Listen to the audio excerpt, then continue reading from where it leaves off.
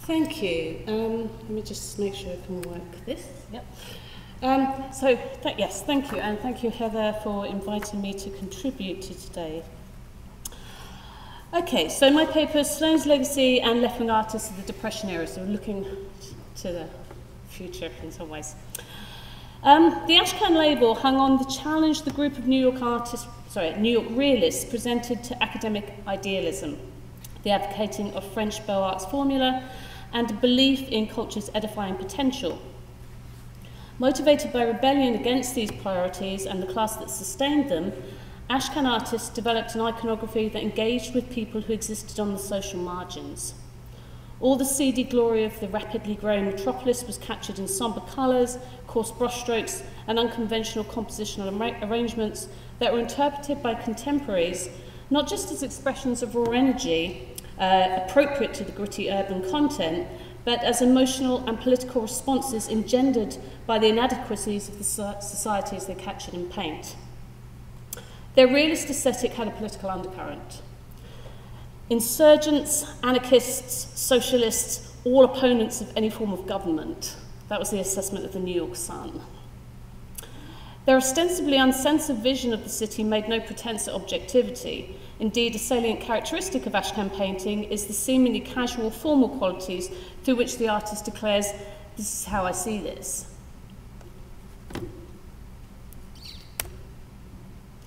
Pivotal in cementing the left-leaning associations was a relationship with the Masses, a monthly magazine of art, literature, politics and science, which ran from 1911 to 1917.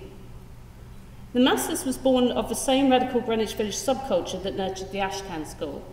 Indeed, William Glackens, Robert Henri, George Bellows and John Sloan all submitted images, although the degree of involvement markedly different. Glackens contributed only one drawing, whereas Sloan, as we know, is the founder of the publication and art editor for 5 years.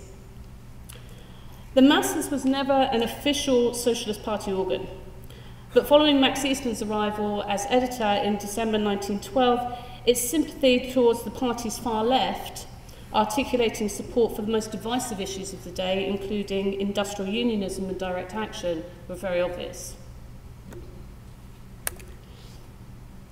Okay, so the focus on this paper is the fertile ground that this Ashcan Masses imagery offered the next generation of artists seeking codes for social commentary. This area of study has largely been overlooked, not least because of the relative obscurity of the artists involved, but also because the political interests of members of the Ashcan group have been veiled on occasion by critics, by historians, and by the artists themselves. It's a shared concept of realism that ties the Depression-era artists to the older generation, one rooted in a belief that depicting contemporary realities contributed in some way to human advancement. For both groups, to be socially progressive was to come down on the side of the political left, although, of course, the political, like the cultural framework, had shifted appreciably in a relatively short period of time. Nonetheless, idiomatic and iconographic similarities abound between the Ashcan Masses oeuvre and the art of Louis Ribak, Nicolai Cikovsky, Harry Sternberg, Joseph Biel, Philip Reisman, and Raphael Moses and Isaac Soyer, just to name a few.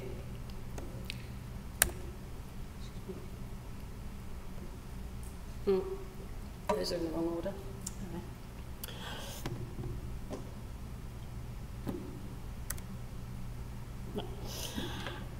As ideologue and as teacher to the Ashcan artists and numerous Masses contributors, including Maurice Becker, Robert Miner, Kenneth Russell Chamberlain and Stuart Davis, Henri, of course, was central to the emerging critical practice. He encouraged a form of realism that presented, as he said, ideas of value, arguing that the purpose of art was to make a statement. To quote him, "Men who have achieved great art felt the tremendous need of raising their voices for or against the condition of life that existed."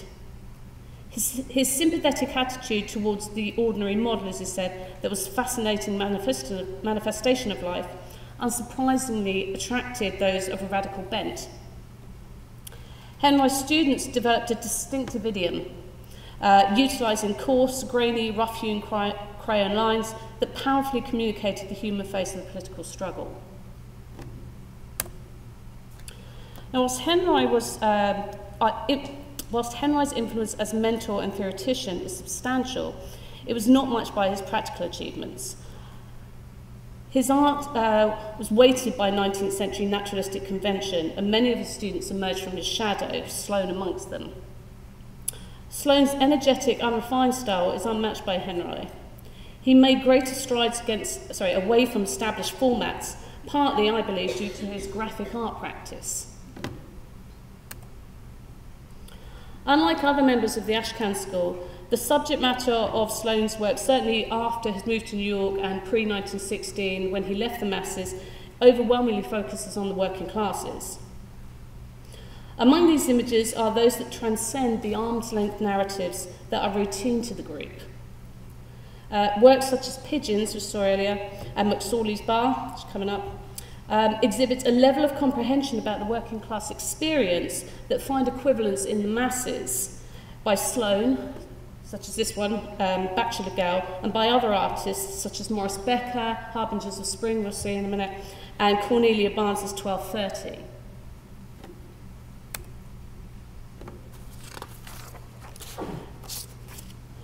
The Masses featured images that range from journalistic illustrations, figure studies, realist drawings, political propaganda, cartoons and caricatures.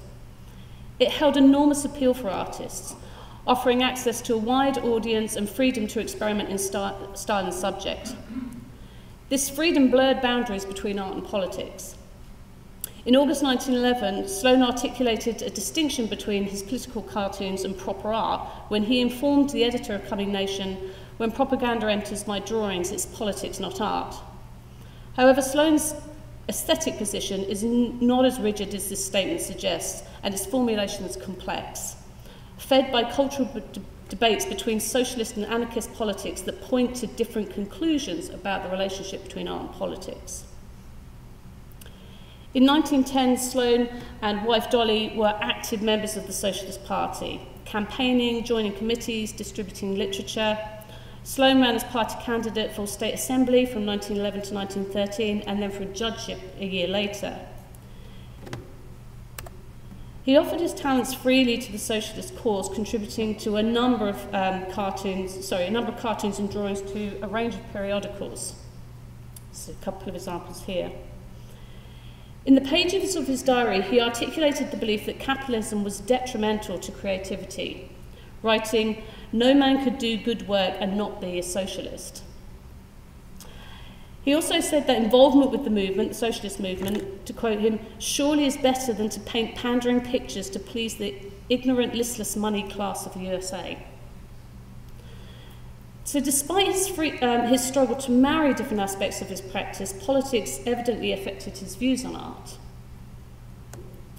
As the most politically active member of the Ashcan group, as the producer of a substantial body of works focused on social and political commentary and criticism in paint and print, Sloan stands out as the significant artist of the early development of a left-wing aesthetic and a viable precedent for the critical realism practiced during the Depression era.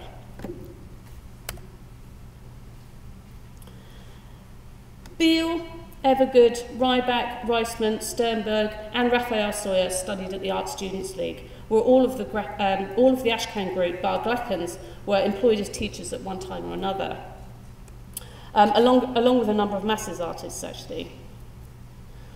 Sloan taught at the League intermittently between 1916 and 38 and briefly became president between 1931 and 32.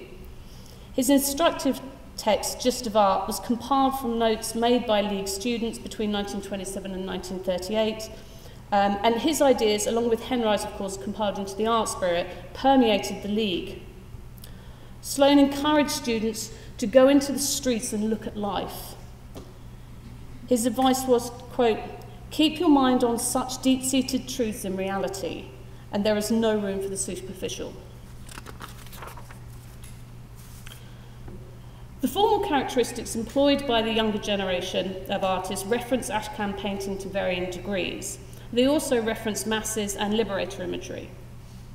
A mutually beneficial exchange between fine and graphic art remained a contributing factor to aesthetic development throughout the pages of the Masses' descendants, the Liberator, which was published between 1918 and 24, and the new Masses between 26 and 48. The formal elements were understood as an index of socially concerned realist art, and in union with the focus on the working classes, the artists were engaged in a critical iconology. A comparison of Sloane's recruiting Union Square to Soyer's in the City Park reveal a number of continuities. Both scenes are depicted as if casually happened upon. Feet protruding to Sloane's picture, people chat amongst themselves, exit the park with their back to the artist. The officer's bearing displays confidence, his gloved hands tucked tightly into the belt of his uniform. The labourer with a wrench clasped behind his back adopts a casual pose, as if kind of minimal interest in the conversation. Every time I look at this image, I think about what it would look like as a sketch and how comfortably it would fit into the masses. You can just imagine it with a pithy one-liner, just fit right in. And poor men line the surrounding benches, sticking, as Sloan observed in his diary, to the freedom of their poverty. While gravitating towards gritty content, Ashcan art frequently simultaneously exudes energy through the Bavaria application and through the volume of incident contained in scenes such as this one. An enviable proletarian vitality that is not apparent in the social realist paintings. They did not duplicate Ashcan practice. Rather, they maintained its discomforting edge by re-inflecting urban realism with pathos suited to the altered social and economic political climate of the 1930s. Soyer's lower-class city square inhabitants appear anything but free. Their experience of the Depression weighs heavily on their faces. The colours are cold, the brushstroke emotive but not exuberant.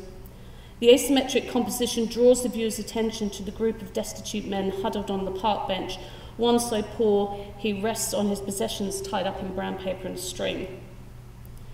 Positioning the men close to the far right creates an emptiness that contrasts with Sloane's busy composition. Union Square, an area long associated with the labour movement, is easily identified by the equestrian statue of George Washington that faces the opposite direction of the vacant gaze of the central men in the foreground. The father of the country has his back to the men. Others line the outskirts of the square, some talking, some sleeping. None but the newspaper seller, the only working male pictured, notices the two women that stroll past. The painting attests to the emasculating experience of unemployment. Like Sloane, Soyer lived and worked among the people he pictured. He produced many images of dispossessed men that demonstrate compassionate involvement. He wrote, "I painted what I knew and what I saw around me, many pictures of the unemployed, of homeless men, because I saw them everywhere, in parks, on sidewalks, sleeping on girders of abandoned construction sites. I sympathised with them, identified with them." Here, his subject's proximity to the picture plane creates intimacy with the viewer that renders vivid the boredom and despair they're experiencing.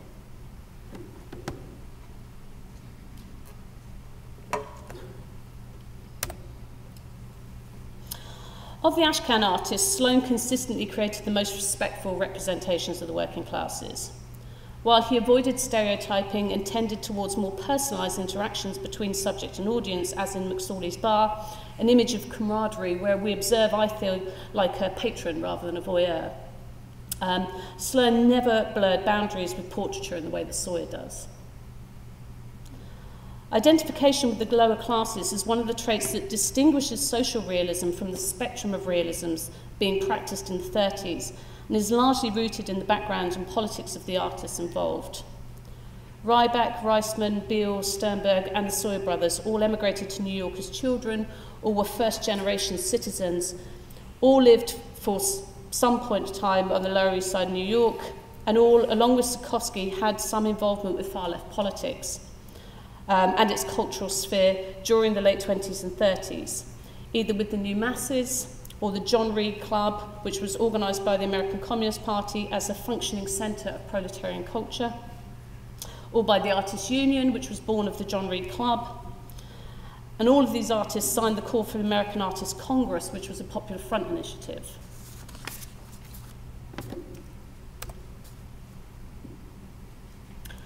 As noted, Harbinger of Spring is an example of the vital but sensitive depictions of inequality that can be found in the masses.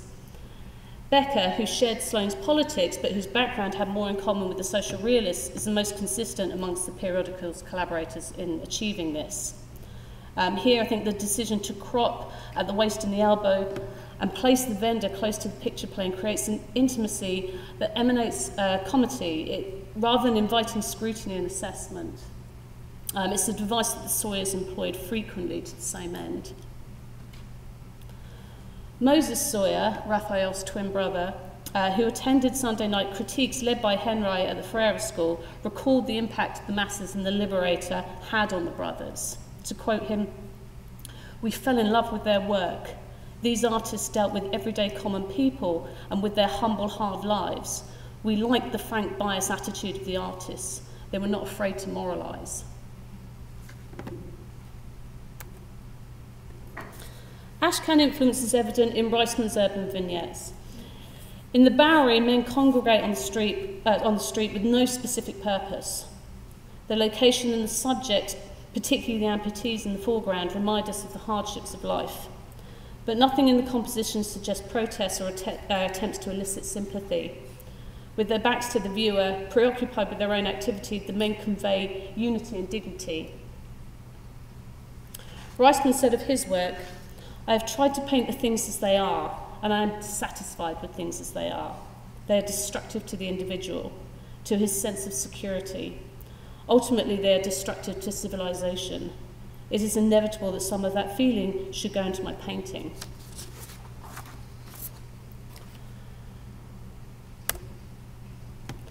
A large number of social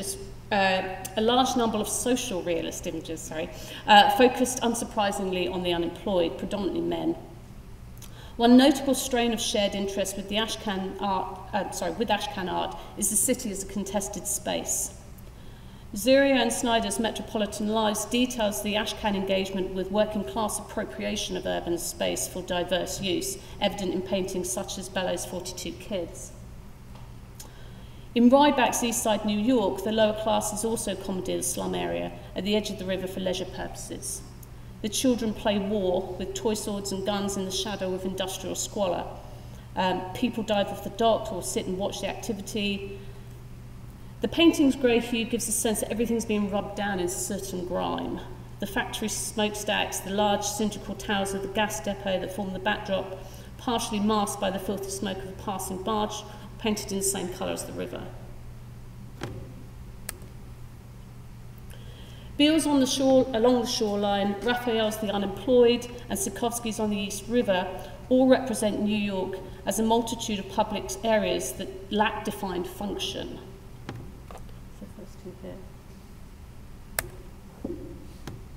Biel's down and outs grouped together on a rooftop of a derelict building, presumably a preferable makeshift bed than the pavement. Its formal similarities with the 1960 Masses illustration are noteworthy. Cikovsky's On the East River depicts vagrant males in the soft-edge forms that recall the Masses style. Like Sawyer's The Mission, it featured in the new Masses, although it's unlikely that either print were made specifically for that end. Cikovsky's unemployed while their time away at the docks, a place where casual work was sought, although these men are not active. One slumps, head rested on hand, the other sleeps on a makeshift bed of lifestyle magazines, emphasising the misery of poverty. The men have the same sunken faces and forlorn expressions as the majority of those that consume bread and coffee in Sawyer's Mission House. Cikovsky serves as a good example of belief in the continued potency of the Ashcan realist aesthetic. He did not come under the tutelage of Henri or his students, although he did briefly teach at the Art Students League. He emigrated to the USA in 1923, aged 29, from Russia, where he had produced experimental art which, in his words, frightened the Russian people. When he moved to America, he continued working in a cubistic idiom, but during the 1930s he practiced social realism, a choice motivated by his political commitments. It was Cikovsky that introduced Raphael Soyer to the John Reed Club.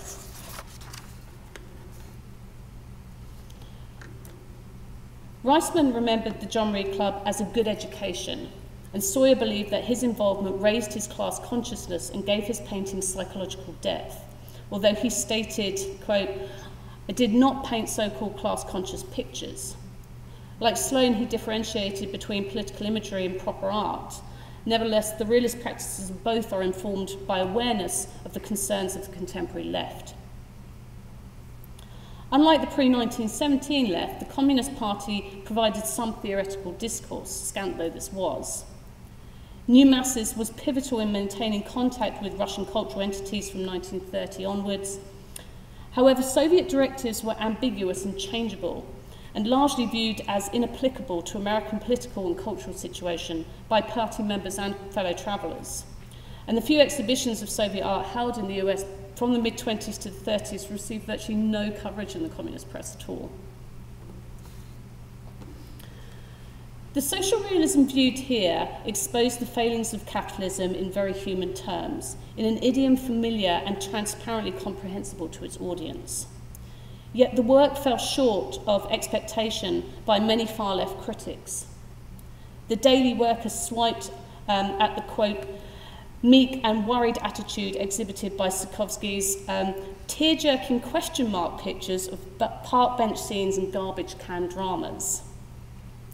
And a New Masses review acknowledged the poignancy of, quote, the tragic spectacle captured by Raphael Soyer, but stated, "This group of canvases cannot be said to constitute a healthy tendency in revolutionary painting."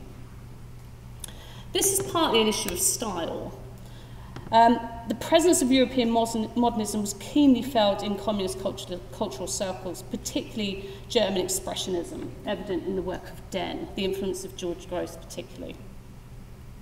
In later years, Soyer himself expressed doubts about the potency of his naturalism, of his naturalistic social realism, stating, when faced with the powerful imagery of Grosz, quote, "I became so dissatisfied with the mildness, the sympathy, the unexaggeratedness of my art."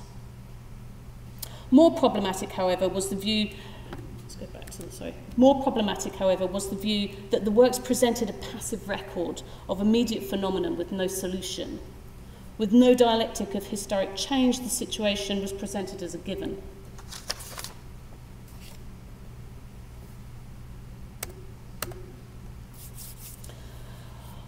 While these empathetic images did not realise the aesthetic aims of all communists, it is worth noting that they proved equally problematic for conservative critics. An Art News review of the Whitney's 1935 American genre exhibition bemoaned as inappropriate, quote, "canvas after canvas of the unemployed group tragically in Union Square and the Bowery." And the question of the aptitude of contemporary artists at creating, quote, "earnestly 100% American genre painting of subjects," and the subjects suggested were a steady rhythm of American bourgeois life, or alternatively, Indians, hillbillies, and spiritual singing Negroes in a comparative state of picturesque innocence. Yeah. While for some communist critics, Cikovsky's and Soyer's social realism constituted a rearguard action, as one review put it, New Masses chose to illustrate the prints, as they did a number of urban scenes in the Ashcan vein, regardless of the lack of explicit political content, such as these here by Gropper and Sternberg. Gropper, I think, is another artist very much engaged with Ashcan, the Ashcan aesthetic, but his work is various, and that's the subject of another lecture, really. As key theorist Louis Ribak wrote in Art Front in 1936, the formation of a revolutionary art is the task to be achieved not by one work or even one artist. It is the labour of a movement. Support was voiced for social realism, or for the social realism discussed here. A New Masses review described Ribak's Home Relief Station as an excellent example of the transition of contemporary painting from static recording to active social criticism. Ribak's engagement with cartoon simplicity, with types and with expressive idioms that pushed his art beyond the realm of naturalism found favour with the left. And critic Elizabeth McCausland stated of Reisman's work, what is wonderful about Reisman is that there is no element of pity. It protests, rather, one thinks, more implicitly than directly.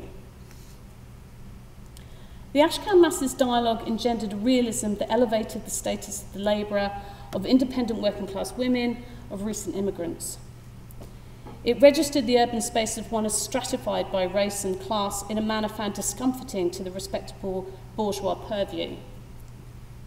The choices explored by artists such as Sloan, Bellows and Becker proved a productive model for the next generation of artists, whose aims Sternberg effectively summarised in his 1936 article for Prince magazine, which asked, "Isn't it supposed to be the function of the artist to help form and improve the society in which he lives?"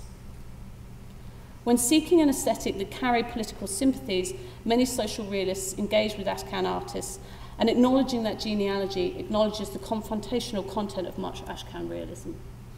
Thank you.